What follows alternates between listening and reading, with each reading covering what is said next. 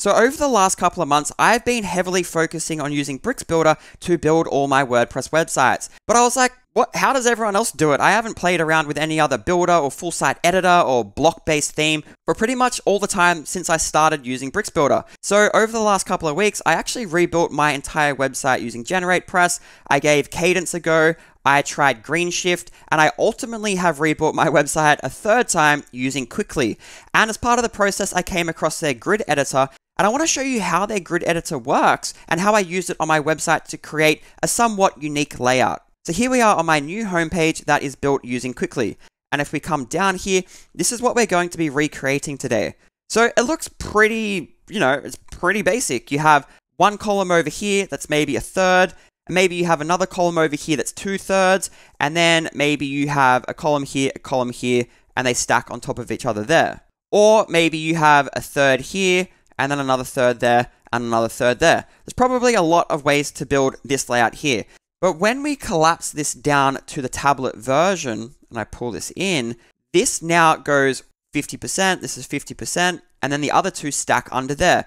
And then if we go down to the mobile, they all stack onto the one column. But it was this tablet view, if we come up to here, that I was curious how I would create that in Cwicly. And so after a bit of playing around, I want to show you how I use a grid editor to create this layout very easily. And again, this is a very unique feature that I haven't really seen in any other page builders. So let's go ahead and I'll show you how this works. So here I am in a page that I've created for today's video to recreate that grid. Now, there's going to be a couple of things that I do in this video that are Cwicly specific, so I'm going to try and explain them as much as I can without detracting from the ultimate goal here of just explaining the grid builder. But we do need to know a little bit about how the Cwicly interface works to be able to go forward. So the first thing is that in the editor here, if we go up and click on here, this is the list view that you normally get in the block editor. We won't be using this because Cwicly has its own version. So if we turn that off, and then come over here and click on this icon here, we have what they call their navigator. The next thing that I need to point out is that if we click to add blocks, Cwicly has its own blocks, and they have an icon on the top right-hand corner that's the Cwicly logo.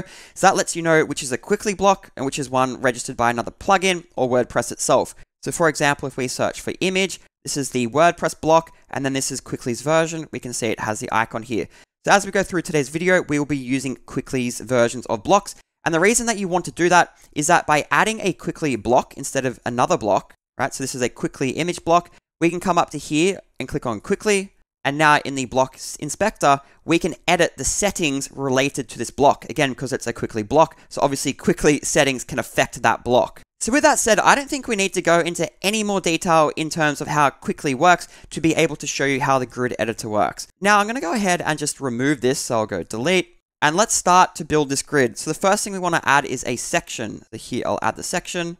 And then inside this section, we need to add columns. Now, to add things in Cwicly inside of another element, you can click over here on the plus, or you can hover on it, and then you can select one of the common ones. So I could add a heading into there by clicking on that.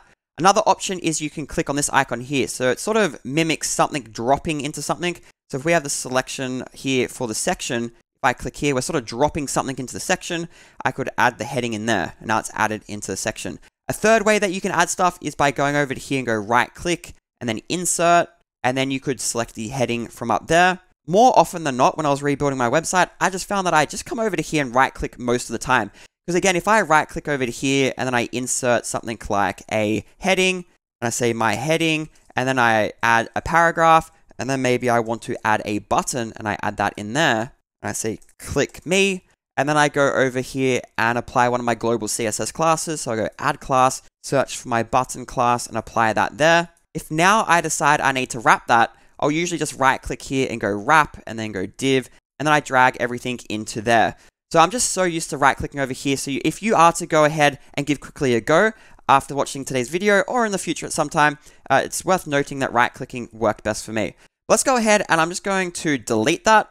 Let's focus on building the grid by inserting our columns. So here, I'm just going to go right click and then insert and then 2 columns. And you might think that we'll create one that's 1/3 and then 2/3, which is sort of what this looks like. Or again, we could create ones that are thirds each, but I'm going to go ahead and create a full width one here. So now inside of our columns block, we have one column, and this behind the scenes is using CSS grid. So if we wanted to, we could add more columns in here. So think of these as columns. This is like 1, 2, 3, 4, 5. So we need to add 5 columns in here. So to do that, I'll click on my columns parent.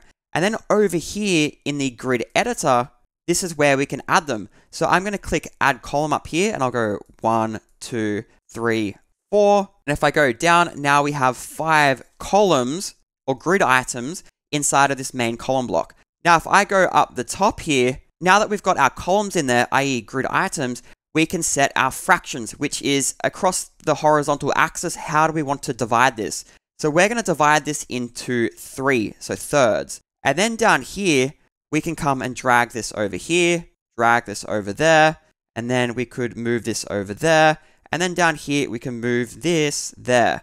And then this first column is going to go all the way down. So now we've recreated this grid like this. So now all we need to do is pop our content into here. So let's go ahead and inside of here, I'll right click and go insert, and then we'll add our heading. And I'll call this my tools, and then I'll copy this text, and then we'll add a paragraph, paste that in there, and then we'll add a button and we'll put that there. And I'll just say click me, and I will apply my global CSS class of button and add that there. Now on the column, if we go back to my global CSS classes, I've created a class called box. So I'll just apply that. And if I click on my global CSS class, you can see that here under layout, it's a flex direction column. It has some row gap. Under the design tab, it has a background of the sand color. Under margin and padding, I've set some padding and margin there, and on border radius, we have some values set there as well. And what I really like about Cwicly is that instead of clicking through all of this, I can just hover on this class, this code editor button, and see everything that's applied at the breakpoints for this class. And I can actually edit it directly in here. So I could update my background color here from the sand to red, and it updates. And if I go back to the background, it's updated it down here. Really like that feature. I haven't really seen that in any other page builders. The last thing that I want to do here is come back to my heading. It's a H1. We don't want that. Let's make it a H3. And we probably want to add some gap around our columns. So I'll come back to the parent here that contains all of our columns. And I'll go under layout. And then down here where I can set row and column gap, I'm just going to add some variables. So size, medium for the row and the column. So now we have that spacing. And these variables I've just created in one of my global style sheets that I created in Cwicly. Again, I don't want to get too off topic with the grid here, but you can just do this very easily by going up the top here and then going over to your global classes and style sheets and then global styles. And then in my style book style sheet, if I just make that a little bit bigger, I've just put them in there, and then you have access to all of them in the builder. So just pretty basic stuff in there. But now that we have our grid here, I'm going to go ahead and just get this column here. So I'll just right click and copy, and let's just paste it here and then paste it there. I'm just pasting over the top of these. So pasting it there, sort of replacing and pasting it there. I might scale this down just a little bit more. So let's just say like 60% so we can see what's going on. So as you can see, we're pretty close to the layout that we want. Now let's go ahead and go to the tablet version. And this is where we need to make some changes. So to do that, we'll click back on the parent item here and then go to the primary and then to the grid editor. And when we're on the tablet, we want to make this 2 fractions. So the horizontal axis or the grid is divisible by 2. So 50% columns. And then down here, we can just drag things into place. So I'll drag the second column over here. And then this one's going to come down a little bit. And then this one's over here. And then those last 2 columns are there. And then this one is going to be there.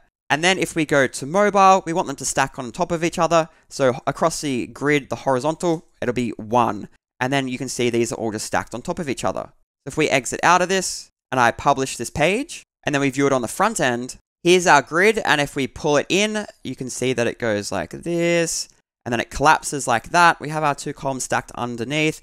And if we pull it in, it then goes to 1 column where they're like this. So that's a quick look at the grid editor inside of Cwicly. Now, I really enjoy using Cwicly. If I had to summarize it, it's sort of like the power of Bricks Builder, but based on the block editor.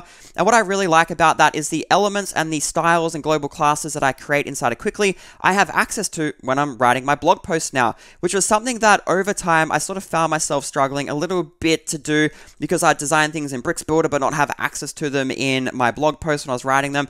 I just felt a bit disjointed, and Cwicly seems to bridge that gap. If you want to try Cwicly, there is going to be a link in the description below. And if you're looking for something else to watch today, I would recommend watching this video on your screen, and definitely subscribe to my channel if you want to see more page builder, theme, and WordPress content in general. So I'll see you in this video.